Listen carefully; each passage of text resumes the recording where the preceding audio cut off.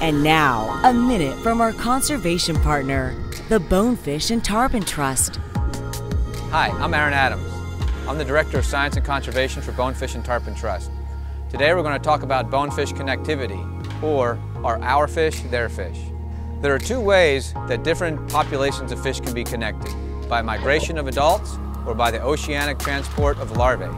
Tarpon are a good example of how adult migrations connect populations.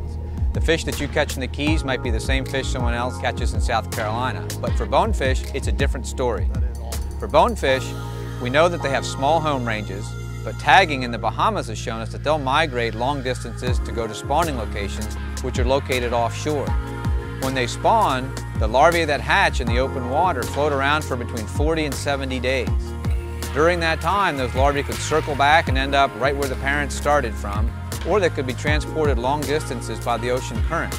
That means that the bonefish in the Keys might not have been born in the Keys. They might have been spawned in southwest Cuba, Mexico, or Belize, and then ended up in the Keys as babies.